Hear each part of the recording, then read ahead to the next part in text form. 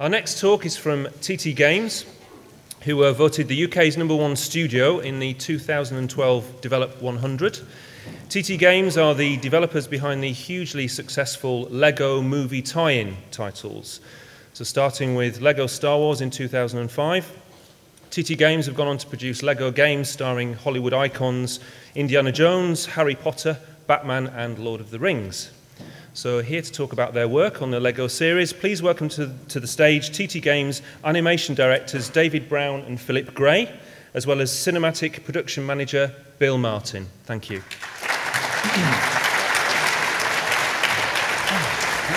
Thank you. Just make sure you can hear me okay. Yes, hello. First of all, I'd like to introduce myself. I'm Bill Martin. I joined T-Tales in 2005 as a lead animator.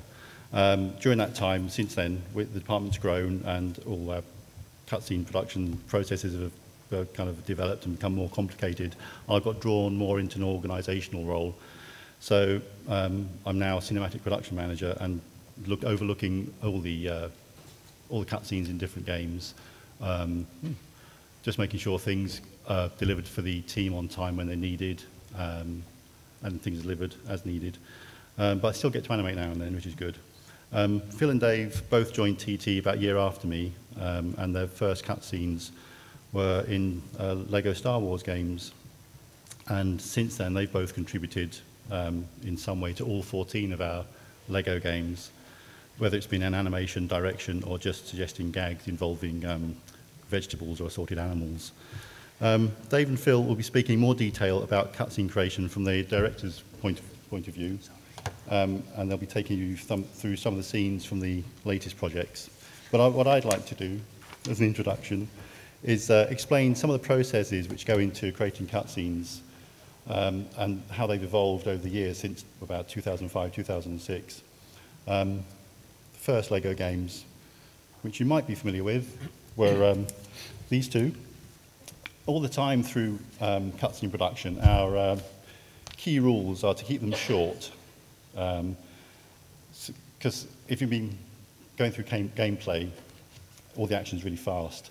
We started doing cutscenes which were quite gently introducing a character, having them walk into a room, look around, do stuff, and we realized it was far too slow to match what was happening in game. So we soon learned that we needed to keep things snappy. So we'd aim for a total duration of 45 seconds maximum, 10 seconds if we could manage it. And if it was going over 45 seconds or so, we'd cut it down, try and keep in the gags, but keep the story clear, so we move the narrative along, but set up the objective for the next bit of gameplay, so it's clear what's happened, what you need to do next, and hopefully keep it funny and make it fun. So it's like a reward for reaching that part of the game. You watch a funny film, move on to the next bit. Another feature of all the LEGO games was that there was no dialogue. So the animators had to learn how to do all their acting through mime, broad acting to express what was happening with the characters and the storyline. And they got the hang of portraying a full range of emotions, you know, for anything from confusion, you might recognize some of these, surprise, even anger, sometimes love, more gently, affection, and in fact all kinds of affection, and of course terror, sadness, confidence, and also inevitably the complications of parental heritage. Thankfully Polaroid did a lot of storytelling for us in a lot of our cutscenes, so we use them quite a lot, and in other games obviously we had maps and diagrams to help get the story across. So these are the basic principles that we always work to. Keep it clear, keep it brief, and hopefully keep it funny. And these are the same guidelines that we still work to in the latest cutscenes now. Excuse me, have a quick drink. Being an animator, I'm used to people seeing what I do in a very detached way, so I'm really not used to talking to loads of people at the same time. Drawn storyboards have always been the first stage of every cutscene. Star Wars, Indiana Jones, and Harry Potter all have well-known stories, and so we could take bits from those films, just adapt them to work with the game narrative, and people knew what was happening with them fairly easily. All the drawings were kept quite loose, so they could be drawn quickly, as you can see here. They could be drawn quickly and changed if they needed it. Often alterations were needed for timing and editing. Usually a board would be drawn, certainly in this case, in these early days, boards would be drawn by a character artist at the time. And it would only be when we looked at what was happening in the actual game design, we'd realise changes would need to be made. So this one is the one where Luke walks into Leia's cell. They see each other. They run outside, realise the stormtroopers are coming. She blasts a hole in the side wall, and they hop out. That did change quite a lot in the final game. We had, I think Dave directed this one and added a Chewbacca grabbing a bone to get him go down the hole. He needed motivation, didn't he, really? Absolutely. For the hole. Yeah, and that was to fit in with changes that were made as we went along. This other example is a better example. I can show you both sides. This is the original one.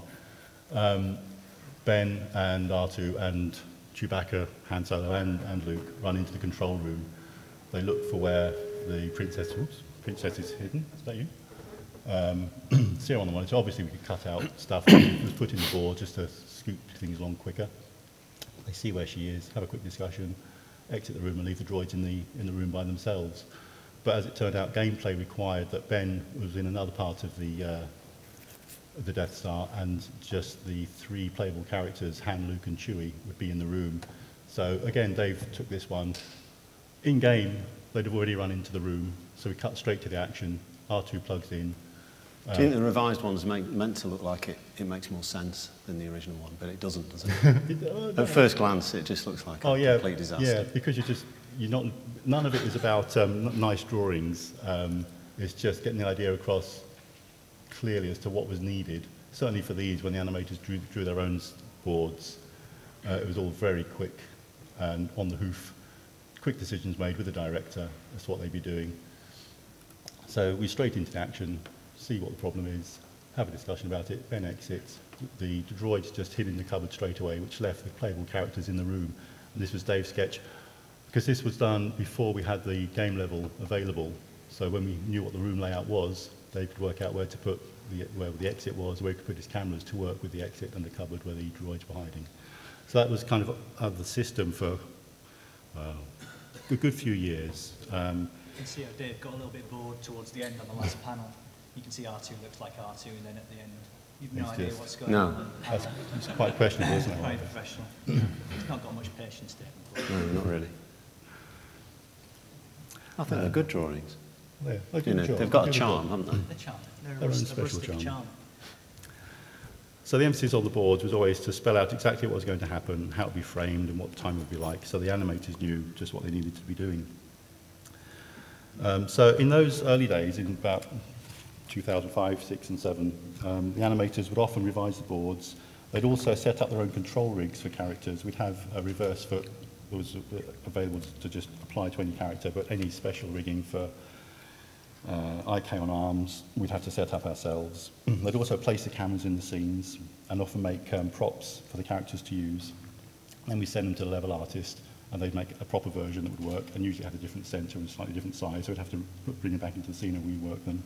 And we also did our own particle effects. Remember all those days fighting with a particle editor, trying to get a good effect in the cutscene. Usually it's something that works in game. We take it into our scene, adapt it a little bit if we had to, but we'd been hours spent in the particle editor making things look good.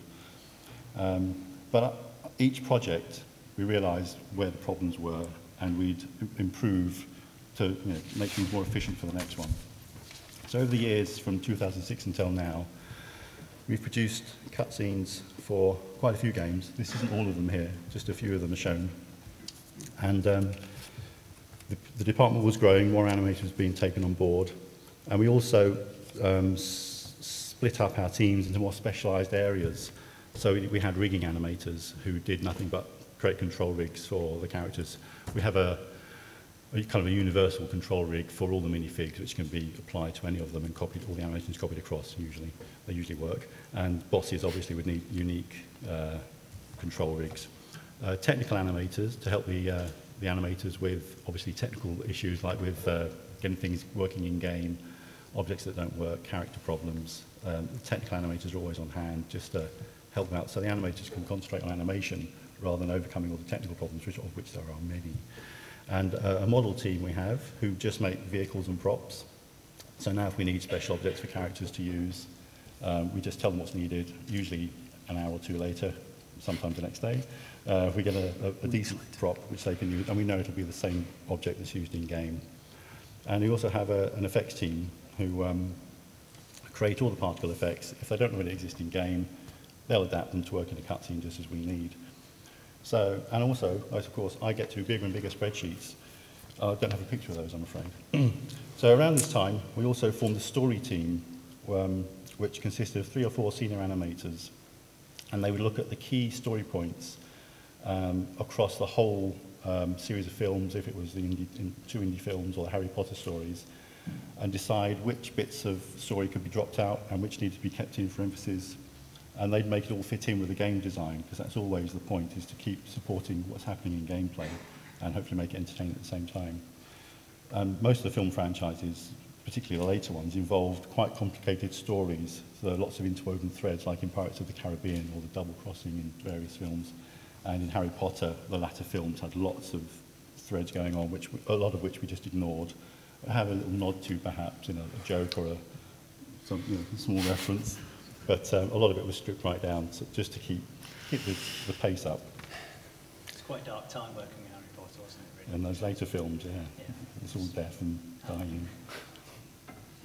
And also at this time, we took on some dedicated board artists who worked on all the games that you see here. Here's an example of their work. You can see the drawings are much more clean. This particular board artist had quite a graphic style. We had others who were more sort of almost painterly with their stuff. We always encouraged them not to spend too much time making lovely drawings, as long as they could portray the story. So they'd work with a director, we'd nail down just what's needed, and then this would be given to the animator, and they could take it from there, really. Still, if they found the game level was different to what was portrayed here, they'd have to make changes inevitably, even though we had a dedicated team. We still had animators producing their own boards like this. This is yours, isn't it? It's one of Phil's, which was drawn at last minute again. Nice. Yes. It's better than the other one. It's all the essentials that we need. We had to get the characters into the level, show what the next peril was going to be, and then set them off. And that's always been the point of boards, is just to explain exactly what's happening, make it clear for the animator what's needed. Yeah.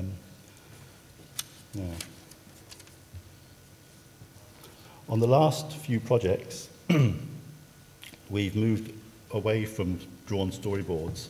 Our board artists have been setting up layouts or pre-viz scenes in Maya. So they've been learning all the skills of setting up characters and cameras in Maya, which gives us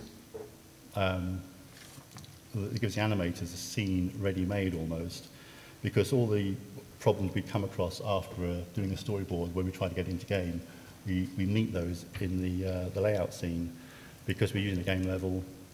We can see where the characters are, we can see what characters and cameras are doing, and they can work with a director with just a few layout artists, and then the scenes are ready for the animators to take on. Inevitably there are still changes to be made, but it's a much more efficient process now that we're developing. So I would have thought you're ready for some cutscenes now. Would you like to see some cutscenes? Yeah. Good, I would. So here's a few from some of those games. The first one is from one of the boards you've just seen. So the really observant ones might notice some differences to the board that you've just looked at, and we could be asking questions later.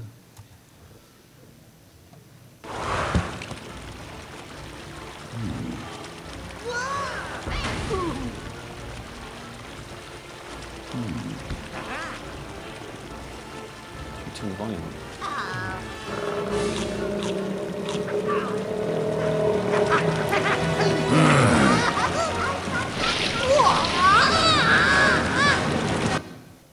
Dave might want to do a commentary on this one, possibly, as it was one that he directed, and there were lots of... On the spot. Should have turned the volume down.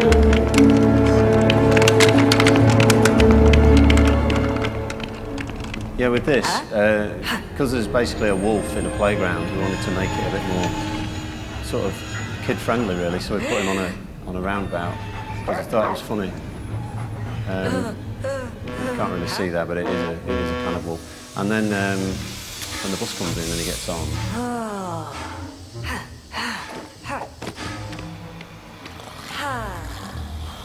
This is all pre-dialogue, so we just have to kind of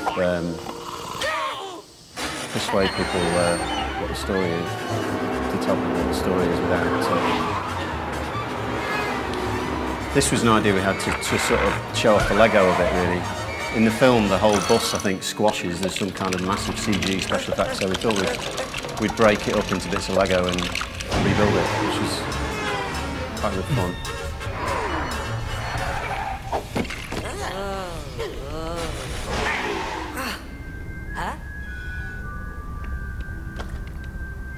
That's kind of it.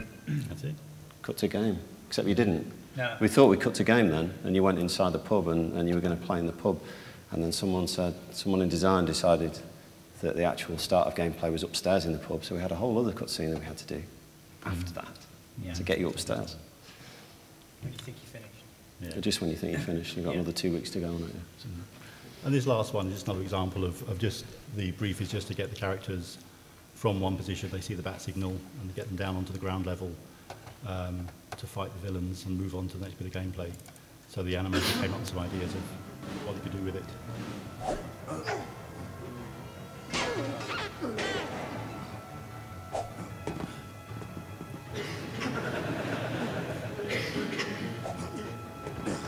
Look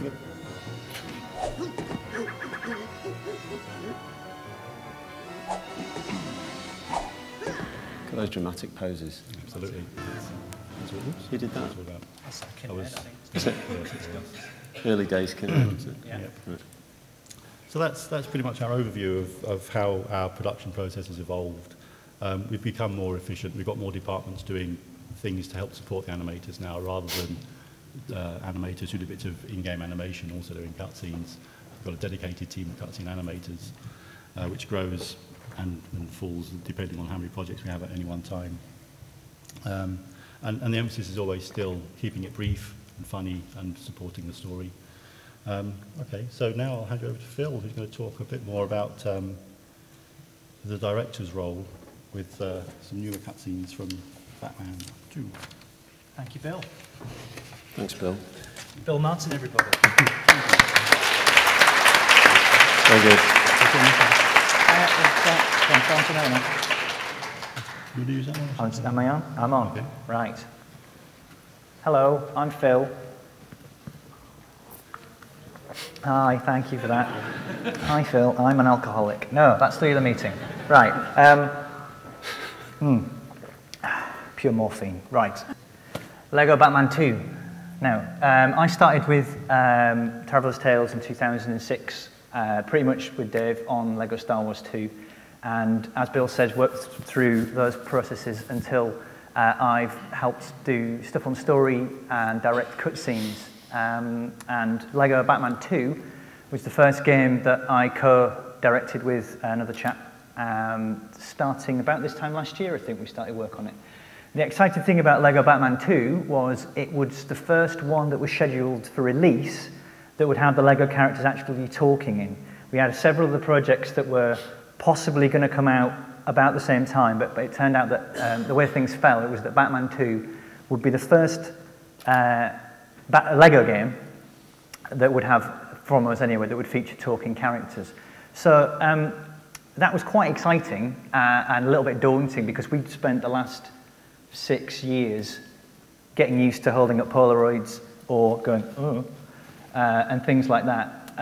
So it was going back to what we'd originally done when we were sort of studying animation and working in other animation companies, where you get a piece of dialogue and you'd go back to animating to the dialogue. And that had a few issues, but but we overcame them quite quickly. I think the team did really, really well adapting from essentially a silent department to a talkie. They said transition was pretty quick, really, wasn't it? The guys did a really good job. And the turnaround on it was, like I say, was really quick on Batman 2. Let me just have a quick look at my notes. So I'll just quickly talk about this, and then we'll get to see some more cutscenes. One advantage of the two Batman games that we worked on was that, unlike the Indiana Jones and the Star Wars games, is they were original stories. So we weren't having to rely on using existing licenses or stories or films. They were standalone products. And with the first Batman game, the story itself was incredibly simple. It was just basically, as Bill was showing you there, you recapture all of the villains from Arkham and you get them back. That's it. They escape at the beginning and you go through the game recapturing all of it. So from a story point of view, it was really simple to tell. And we didn't really have any huge cutscenes that needed massive amounts of exposition, which tended to happen a little bit more on Harry Potter, and Pirates. We had some really monster scenes in there where you have to try and get across a lot of information silently. So when we started on Batman 2, and we had dialogue involved,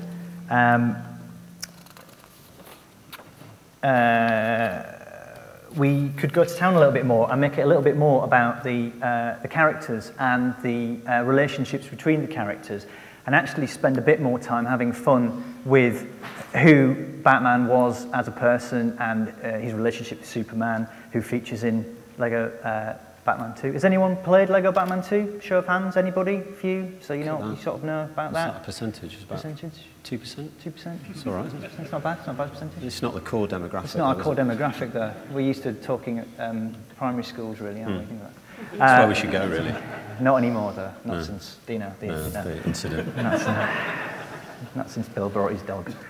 Right, so the story, for those, that's actually quite good, because the story, for those who don't know about Lego Batman. Oh, hang on. Who's played a Lego game? See? Look at that. That's Loads. good, that's better. That's good, isn't it? Batman's not been out that long, though, to be fair. So, that's good. Most people have played a Lego game. That's good. So the story, so going back to the word story. Story is something that we try and work on quite a lot now. We can have dialogue, and we have done over the last 12 months. Dave's going to talk a little bit more about that in his work on Lord of the Rings in a few minutes. But one of the fun things we had to do with Batman is that we actually had a proper story in a more traditional sense of it has a development, in a very loose sense, from the main character has a change by the end. And the story basically starts off with Lex and Joker, Lex Luthor and Joker, one name, just decide to work together to defeat their opposite nemesises, their nemesi. Nemesis? Nemesis? Don't know. Nemesis.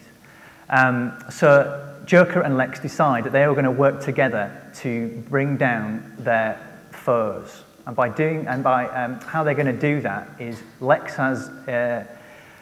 needs Joker to create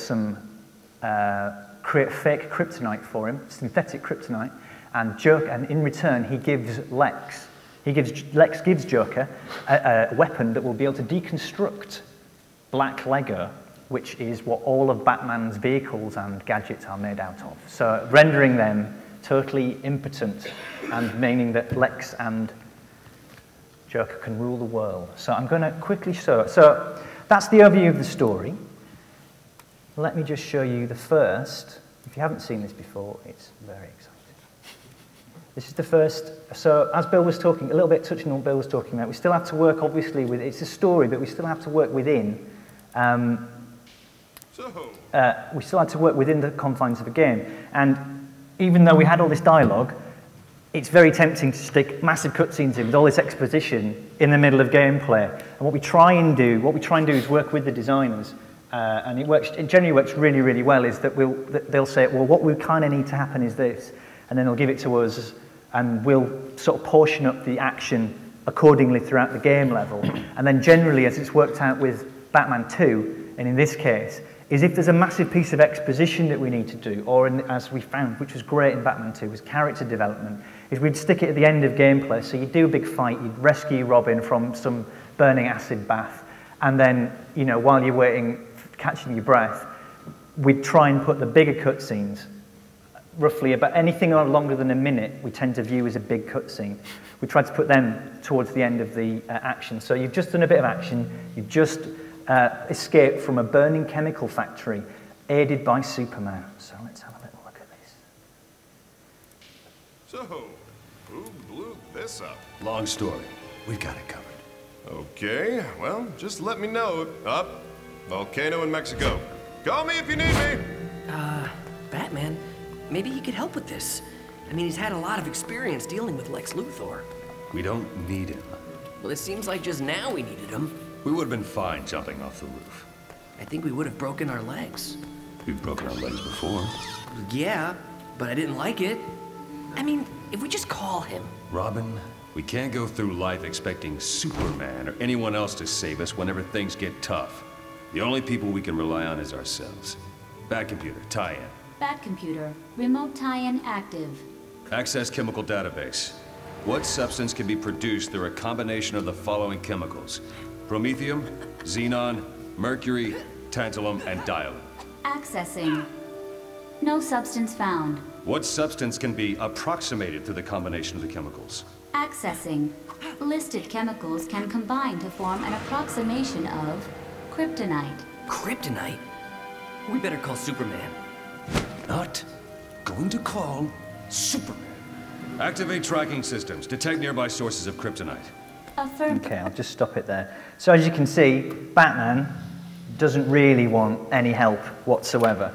And that was, that's kind of indicative of the story of Batman throughout the game. And that's quite, that's quite a long cutscene, and there's an awful lot of dialogue that we were asked to be used, but isn't really pushing along the story or his character.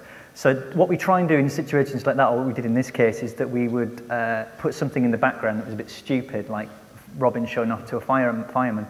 And then the dialogue's still there, so you can pick it up if you want, but we also, it goes back, because it was sort of a nice transition from working totally silently. The animators quite enjoyed just doing silly stuff like that in the background, which didn't really affect gameplay, but was quite nice to look at.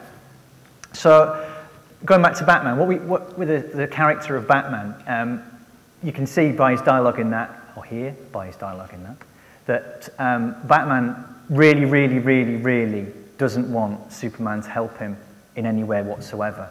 He also doesn't really want Robin to help him, but Robin's useless, and that's why he doesn't want him to help him. And throughout it gets sort of worse and worse and worse. As the story progresses, their relationship gets worse, and we were trying to give one of the problems you have when you try and direct a cutscene is to be as brief and as concise as possible when describing what you want from the action with the animator. It's quite frustrating if you sell them one thing and you can sort of fudge it a little bit, and then you get the sort of rushes back and you go, well, no, that's not quite what I meant. And I wish I could remember who it was came up with this way of summing up the relationship between Batman, Superman, and Robin, but it was a great way. It was a really nice piece of shorthand for their relationship as the game went on. And the relationship was this, is that Batman is a dad. Batman is dad, and he's got a job to do. He's got to go out and fight crime. Robin is his son, who he has taken to work with him that day.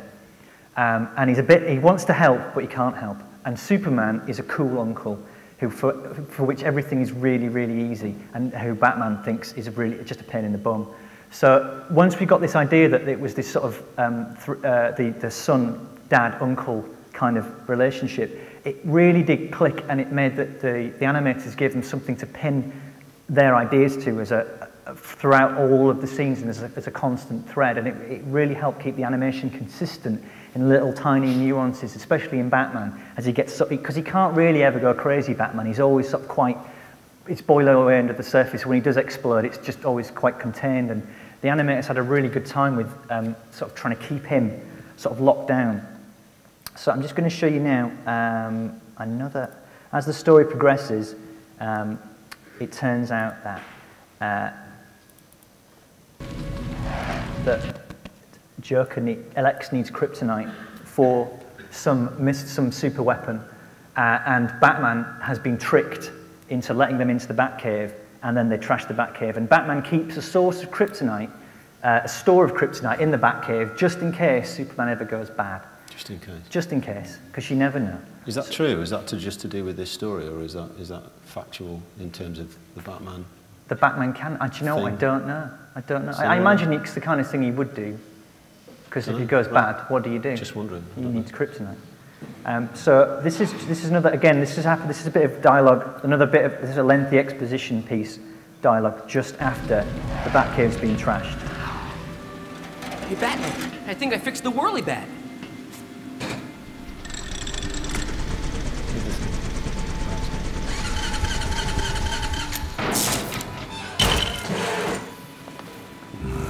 I'm gonna go work on the Batboat now.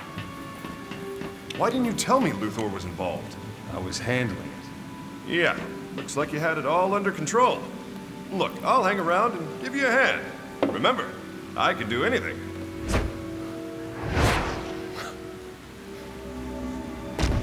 You know what was in there? What? Kryptonite. That's what they wanted the whole time. Must be what powers that deconstructing device. I picked up kryptonite on the Batmobile scanner. So now they can neutralize your gadgets and my powers. Question is, why? What are they up to? I don't know, but we need to get that kryptonite. We can take this to get there! Introducing the new Flying Batboat!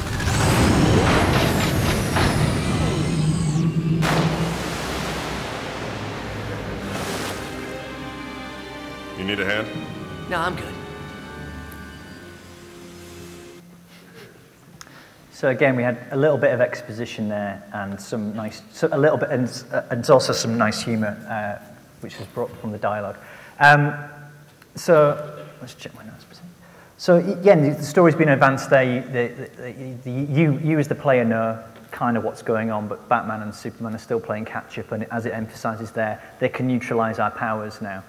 And just mention briefly about one of the problems we had with Superman as a character is if you've got somebody who can do anything, then you have to be able to do that in gameplay. Otherwise, it's really frustrating. If you've got Superman who can basically do anything, if you can't do that in gameplay, it's really annoying. So what the designers sort of came up with is a way of you play him in, I think, very briefly as Superman.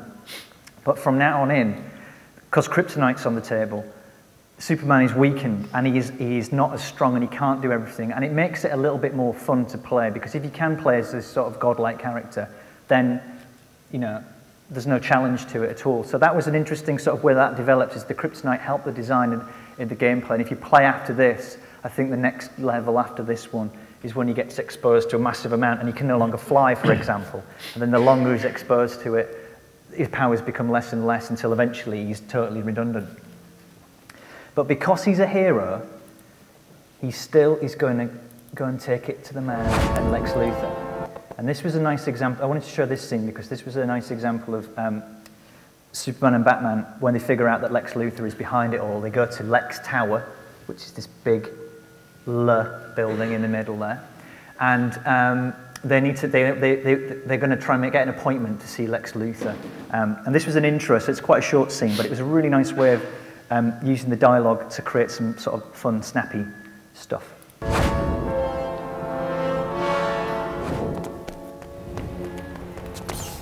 Oh, after you.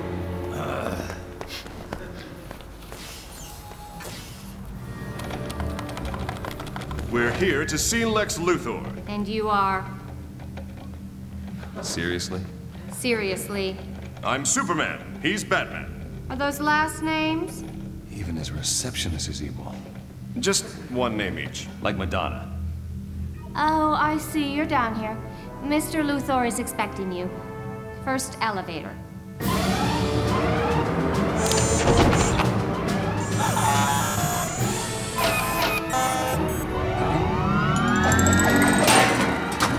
She was a robot the whole time. Cut to game. Cut to game, into game, Brilliant. straight into the gameplay. So that was a really nice scene to work on because you couldn't have done that with Polaroids, and it just had some really silly one-word jokes like Madonna. I think it's great. It's just a really nice little funny use of dialogue in a cutscene. So they see Lex Luthor, and there's all this mad exposition, really long cutscenes about what they're going to do. And it turns out that what Lex Luthor wants to do is, Lex Luthor is wanting to become the president of America. And he does this with this enormous, after this early, I went off too early. This is the Joker-bot. This is the thing that is powered by kryptonite and has a larger version of the deconstructor ray on its arm. And Lex and Joker are in the head, all the way at the top. And there's a really, thank you very much, my lovely assistant. So that's where Lex and Joker are. So there's this big thing where they find out that's how they're going to do it. That's how the heroes find out that's what Joker and Lex have been planning all along. And they're powerless to stop them. So there's a bit of a standoff. It looks like all is lost for the heroes, but like all good stories, there's a little bit of a twist. I won't tell you what the twist is. You have to go and buy the game. But suffice to say, they take the fight again to Lex. They follow Lex and the Joker robot to City Hall, and in gameplay, you fight against. This is a really nice level actually. You fight. The City Hall is down in the front. And you've got this enormous, anyone who's a big fan of the sort of the Godzilla monster movies of Japan in the 60s will love it, because this is just enormous robot, and you've got to fight it on the top of City Hall, and eventually you then go off to fight it in the city. And it's a really nice sort of sequence of gameplays. But after this bit, you've just fought the Joker robot to a standstill. You've knocked out this big flower, is a big gas dispenser, which Lex is using to brainwash the voters into voting for him. And you've just done that. But the Joker bot is still a very real threat. They're going to take off. I've got some of my strength back. Kryptonite. I'll slow them down, Batman. It'll be up to you to stop them.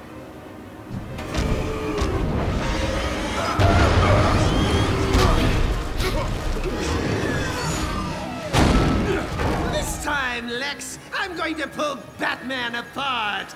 Literally. Robin.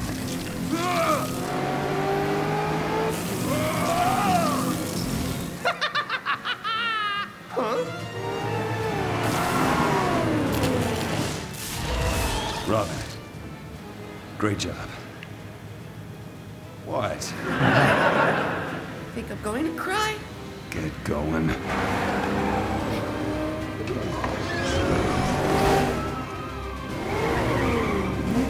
So as you can see, that's a nice little bit of sort of the development of the story there is that Batman's realizing that he does need help after all, and Robin's come through with the multicolored Batmobile, which is not affected by the deconstructor because it only works on black Lego. Brilliant. So Robin sort of saves Batman here, but it's not over yet. At this point, the tyres, though, Phil? What about the tyres? The tyres. What about the The tyres? tyres are black, aren't they? Yeah, sure. Well, they're dark grey. They're dark grey. They're dark grey. They're navy. But it doesn't work on rubber either. Right. So, thanks, Dave. So, as you can see, the dialogue again here has helped. Again, it's really, really funny. The Robin bit is it's one of my favourite bits in the film. The look on his face is it's fantastic. And so at this point, Batman is realising that maybe he does need help, and maybe he can't take out the Joker bot, even with Robin's help and Superman taken out. So in the next bit of gameplay, I'm just going to end with this one now.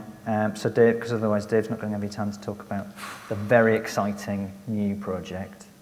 Another exciting new project. So Batman realizes that he needs help. He needs to call for help, and to do that, and also to introduce some more exciting characters into the game. He has lured the Joker bot in a chase around Gotham City, all the time leaking out kryptonite. And at one point, Batman Robin goes, he's gaining on us, he's catching us, and he goes, I'm not trying to lose him. And you think, oh, what's he trying to do? How is this some part of some kind of super plan? It's all real. Where have you been? Getting some help. Look.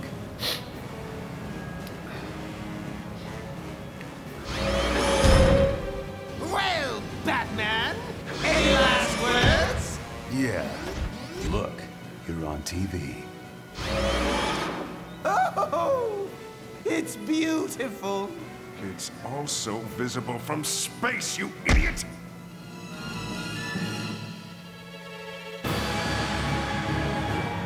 Calling all Justice Leaguers. Calling all Justice Leaguers.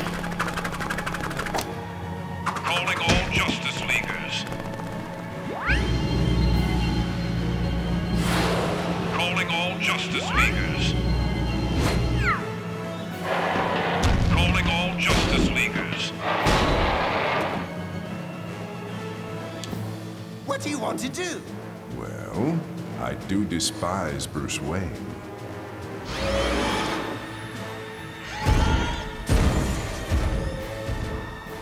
So that's the superhero roll call. The next game level, you get to play as most of the Justice League that called. So that was a really nice way of showing off. I mean, the superhero roll call thing was something that we really wanted to do at some point in the game, and it was really nice that we get to do it. I think it's about 2 levels before the end. You get to start playing as all of the other assembled Justice Leaguers, and Superman's dropped out. So it's a really nice sort of way the design sort of played out there. And as you can see at the end, the next bit of he sort of indicates the next bit of gameplay is the Joker bot is going to destroy Wayne Tower. So I'm going to end my talk there, and that was just some of the stuff that we did on the first sort of talkie that we did as a team. Yeah, so I'll hand over now to Dave, and he's going to wow you with some. I think I've got some exclusive. Well, if you've not bought the game in America, Phil Gray, everyone. So, Lord of the Rings. It was a long-awaited title. A lot of people in the studio really wanted to work on Lord of the Rings, even before it had been agreed to be Lego, and it was just one of those things that everyone said, oh, Lord of the Rings, that would be a fantastic franchise to work on.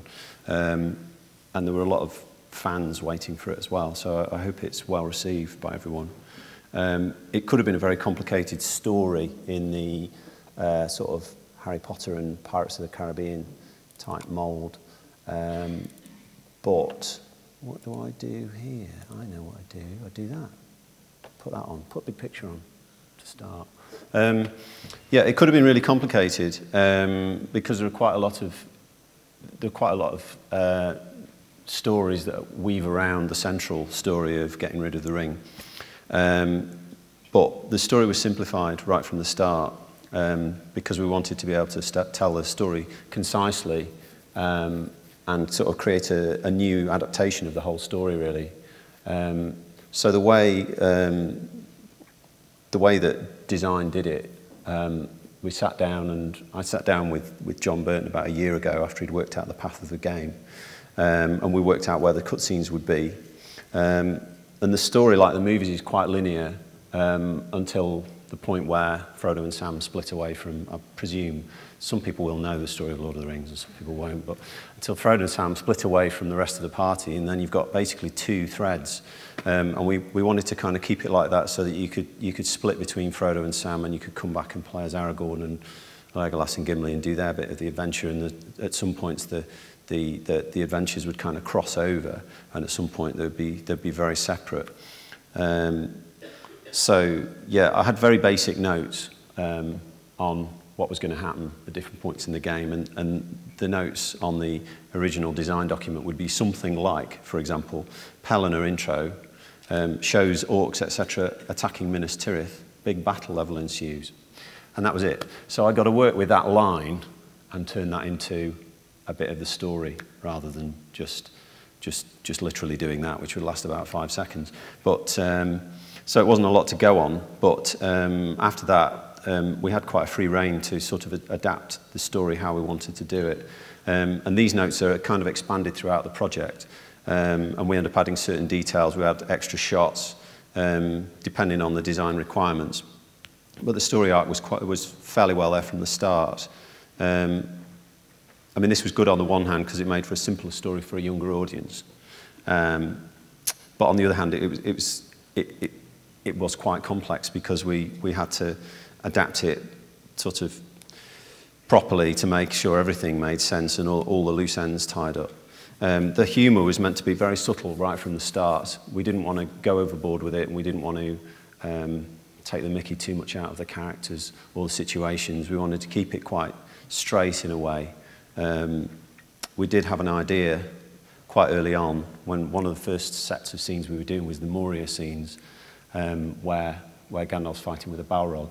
And one of the animators suggested having Gandalf standing on the bridge when he does his "You shall not pass" speech, dressed in a Lollipop Man outfit. So you cut to him, and he's standing there in Dayglow sort of outfit. And so we kind of, I was looking for this because I was going to show it you, and I couldn't find it. It doesn't exist. It's been eradicated from the project somewhere. So but I was going to bring that, but that was rejected right from the start. So we kind of knew where, we kind of had an idea from the start as to how far we could or couldn't go. I mean, there are quite a few daft moments in it where it is pretty silly. There's some pretty silly stuff with the Riders of Rohan who come in doing some formation dancing, which is quite cool. Yeah, so we didn't want to go too silly with it. What was I going to show here? Yeah, the dialogue tests, that's what I was going to... What? Wrong mouse, wrong mouse. Oh my God, where's the thing? Dialogue tests, yeah. We were talking about dialogue before, or Phil was, and I mean, this was being developed at the same time as Batman 2, and there was some debate over whether or not we'd be doing dialogue, and whether we would take the dialogue, because we've actually taken the dialogue straight from the films, and edited that together in a way that still makes sense, even though it's not just ripped straight from the film. So we did this test. I want to see mountains again. Mountains, Gandalf. And then find somewhere quiet where How do I do the volume? You can do it on the bottom. Oh, Keith. So you mean to go through with your plan, then? Yes, yes, it's all in hand. All the arrangements are made. So, I want to see mountains. I mean, this isn't in the film, in the game. And then find somewhere quiet. It was just a little test we did with a couple of. So you mean to go I think that's Dumbledore actually yes, from yes, Harry Potter. But they were like sort of just test characters, but we realised that the characters that the Lego minifigs inhabited, the characters inhabited the minifigs, even though it's Ian Holm doing his lines and Ian McKellen, that they become those characters. The other thing we decided to change was the aspect ratio, which I'm always going on about. Mountains. But what we decided to do is, instead of traditionally use a 16:9 frame, and we thought, like the films, we'd like to do the more widescreen 2:3:5:1 framing, which takes the top and the bottom off the picture and makes it, I think, a more immersive experience for the viewer, and allows you to have all those sort of very cinematic moments. So what I was going to do is show you the process for creating these cutscenes.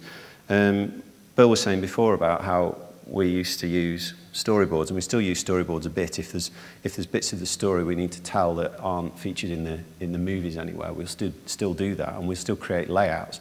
But what I really wanted with this game is to have the real feel of the movies. So I went through and just basically edited the movies together to create new sequences that we would then turn into layouts and we would then get animated. So what I thought is I'd just show you a couple of examples of these things from the game.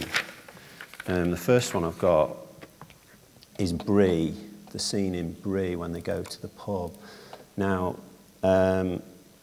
this scene triggers when you enter the Prancing Pony in Bree.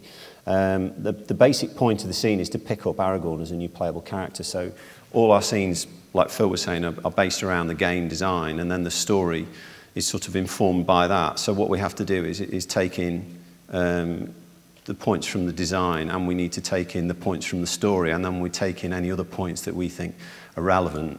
And if things aren't funny, we try and make some humour out of it, because otherwise you find that you're just sort of telling the story, and that's all very well, but it can get a bit kind of tedious, especially if you've got a story that people are very familiar with, like Star Wars or Lord of the Rings or something where people kind of know what's going on, you're trying to inject something new to it all the time. You said yesterday as well that part of it is you want to make a cutscene that you don't want to skip. Yeah, that's right. That's right.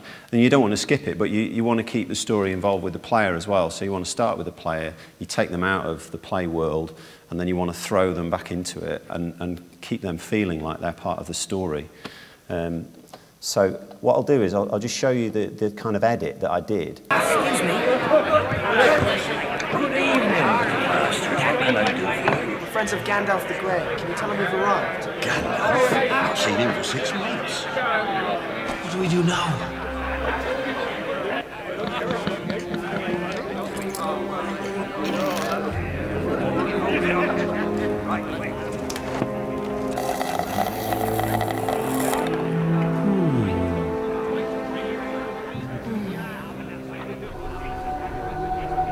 What's that? Something for the road. Yeah? I can get you one. You get it?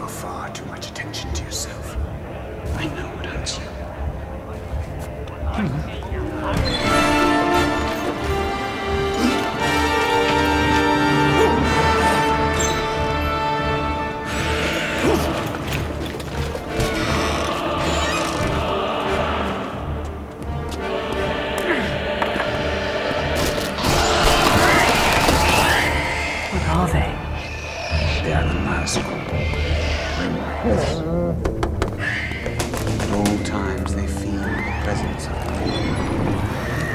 When are you taking us? Into the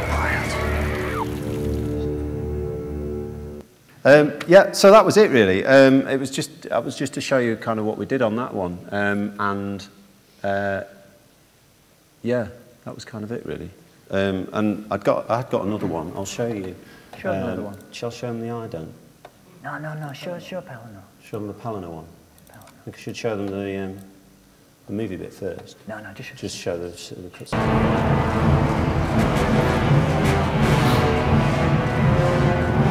Prepare for battle! To the wall! Defend the wall! This was quite an interesting scene to do because this scene takes place over about an hour in the film. It keeps cutting back to it, and it cuts back to other stuff. So again, I just wanted to turn this all into one kind of scene just to set up the gameplay, rather than cutting away to other things.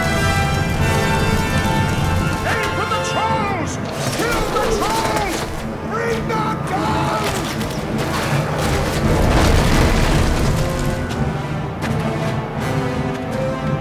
Your soldiers of Gondor, no matter what comes through that gate, you will stand your ground!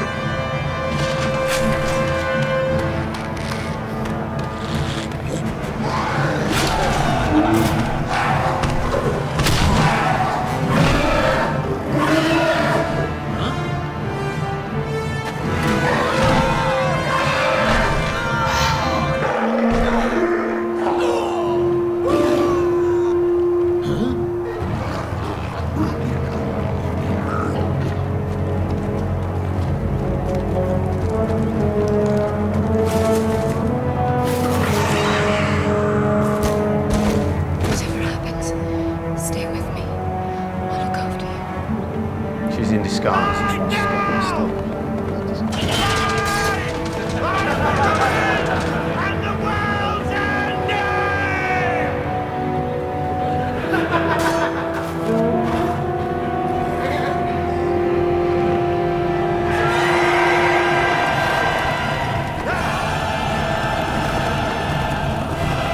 So we don't really need all these shots.